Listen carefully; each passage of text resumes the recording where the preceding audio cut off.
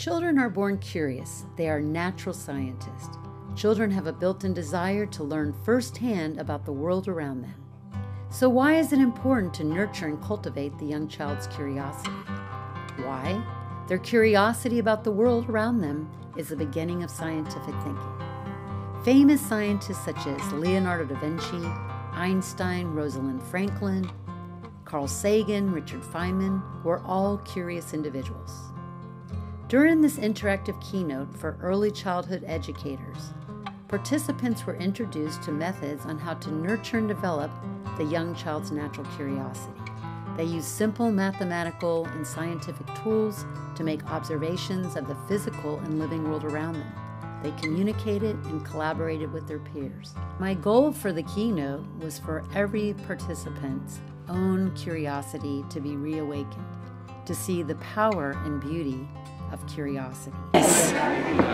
Oh, now that you took them out. And they even have like square ones. Okay, so this is Curious George, and this is Einstein, and Fibonacci, and Da Vinci in his helicopter, and the seed pod, and notes on the bubbles, and the scientific thinking.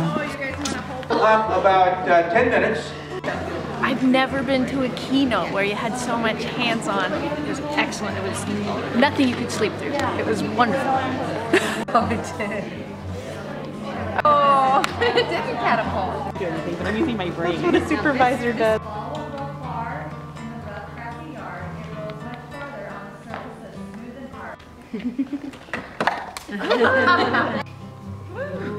Oh, nice. With enough force to go down and then come back up. And it's worked twice. The materials didn't really lend themselves to a corner, but we have a little bit of a ramp. And then we were trying to set it up at the table. We share buckets. Oh! We have napkins.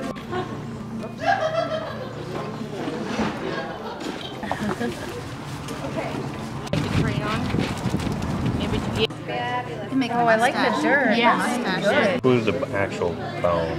Oh, I think this fell into the actual whiskers. Very nice. Oh, let me see yours. It's all scrunched up. It's like almost 3. Like, and then it goes. Like,